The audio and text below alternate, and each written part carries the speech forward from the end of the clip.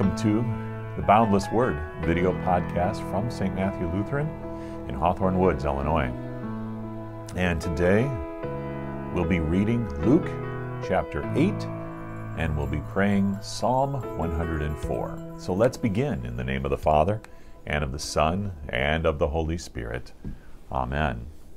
Luke chapter 8. Soon afterward, he went on through cities and villages, proclaiming the good news of the kingdom of God. And the 12 were with him, and also some women who had been healed of evil spirits and infirmities.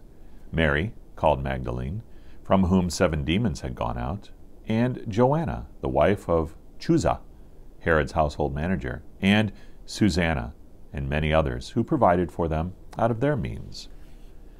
And when a great crowd was gathering, and people from town after town came to him, he said in a parable, a sower went out to sow his seed, and as he sowed, some fell along the path, and was trampled underfoot, and the birds of the air devoured it.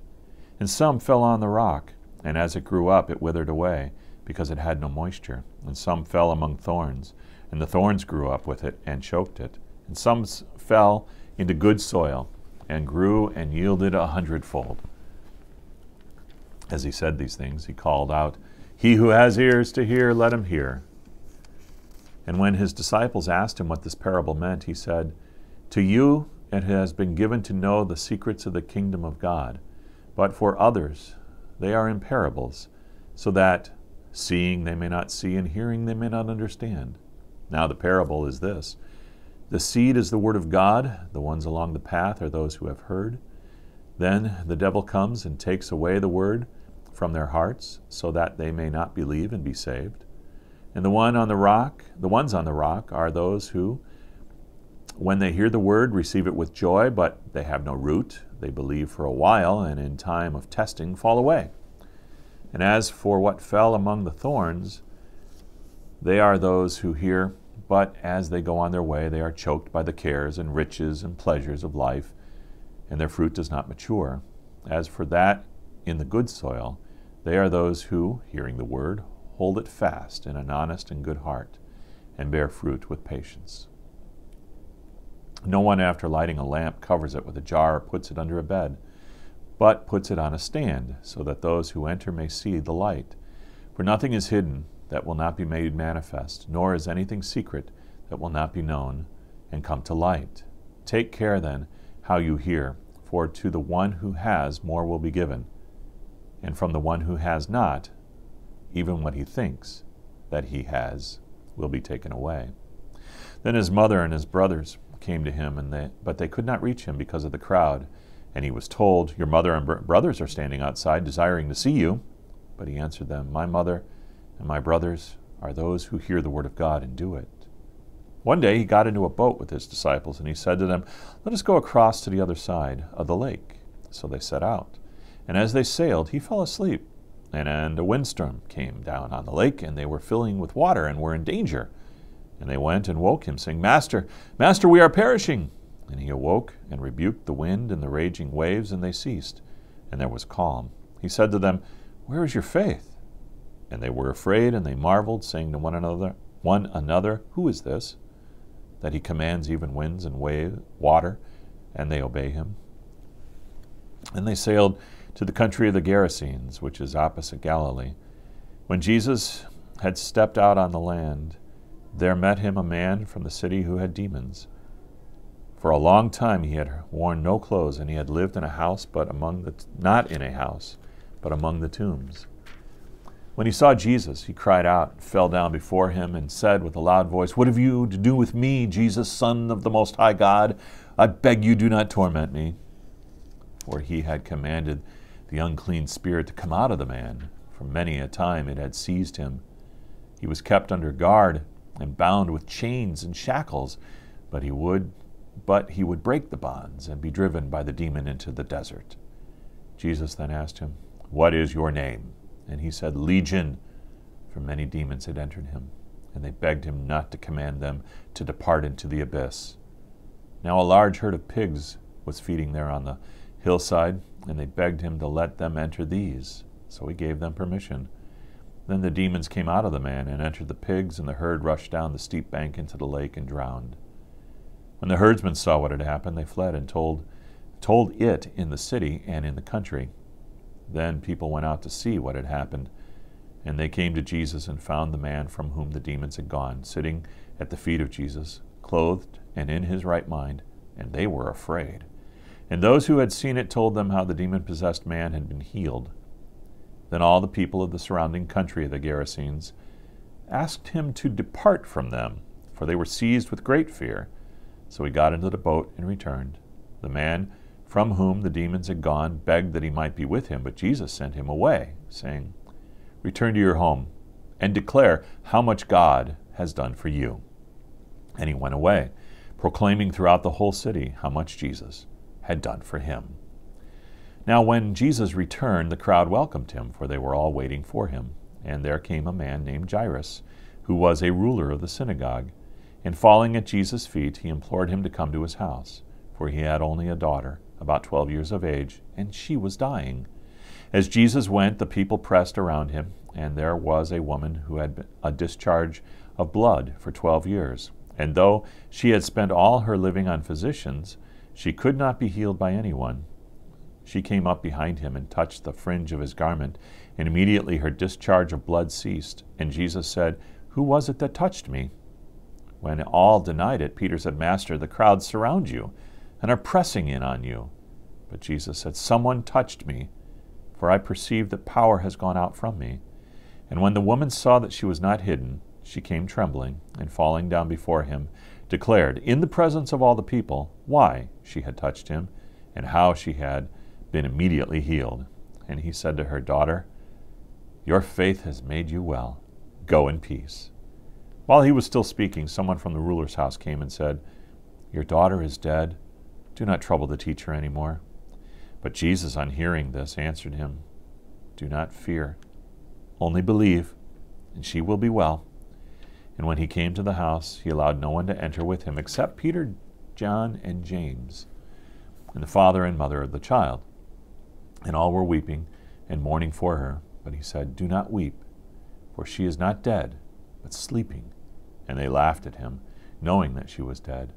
But taking her by the hand, he called, saying, "Child, arise."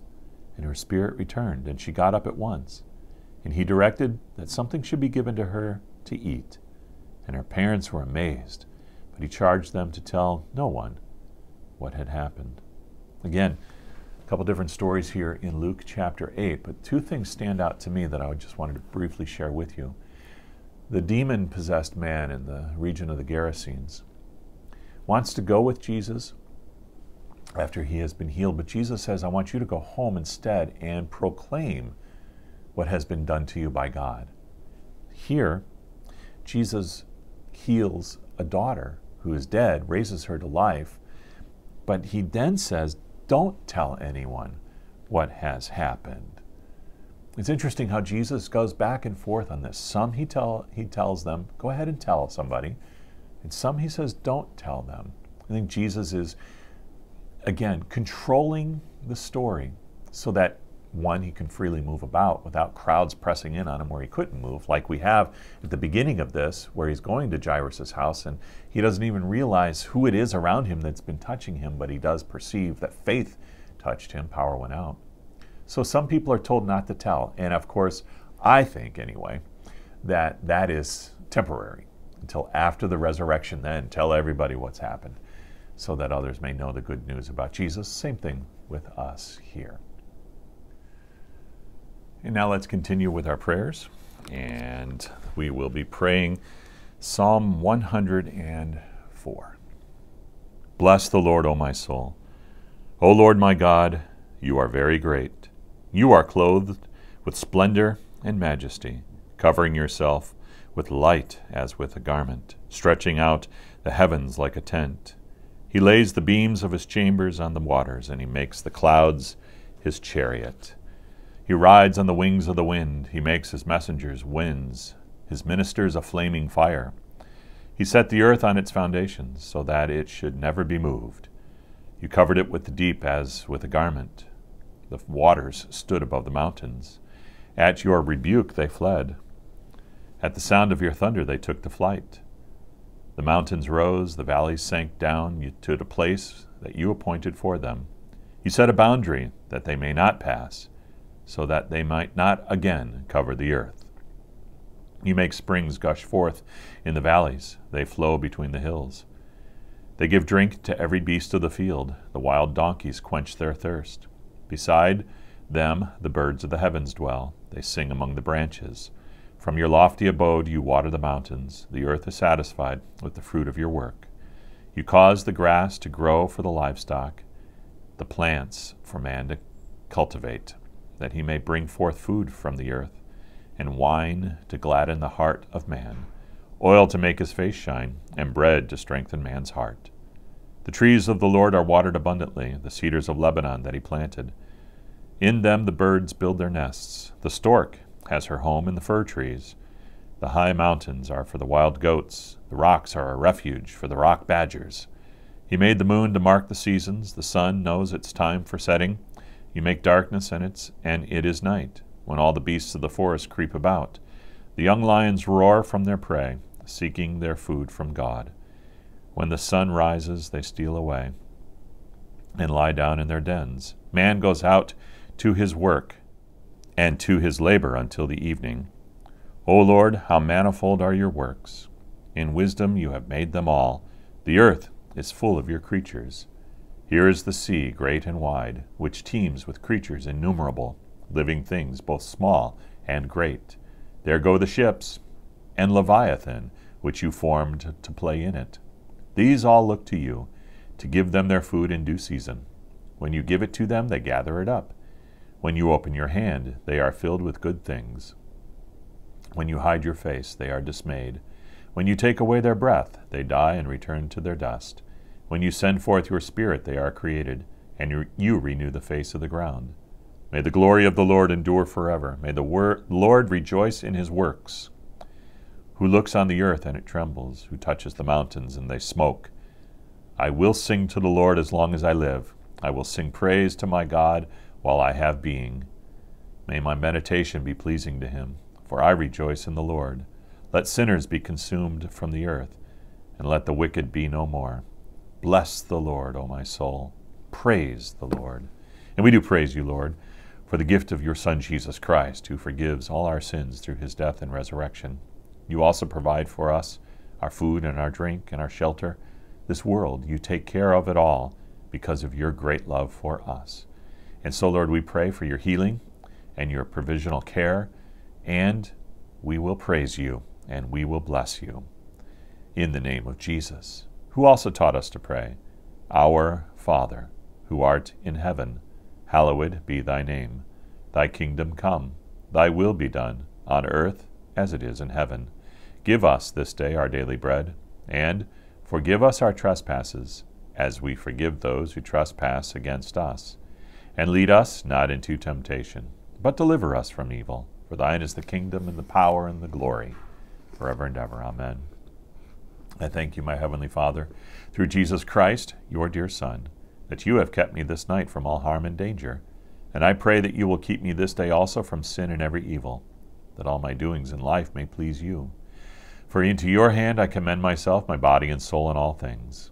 Let your holy angel be with me, that the evil foe may have no power over me. Amen. And now go in the blessing of the Lord. The Lord bless you and keep you. The Lord make his face shine on you and be gracious to you. The Lord look upon you with his favor and give you peace. Amen. Thanks for joining me today. I pray you will join me again next time.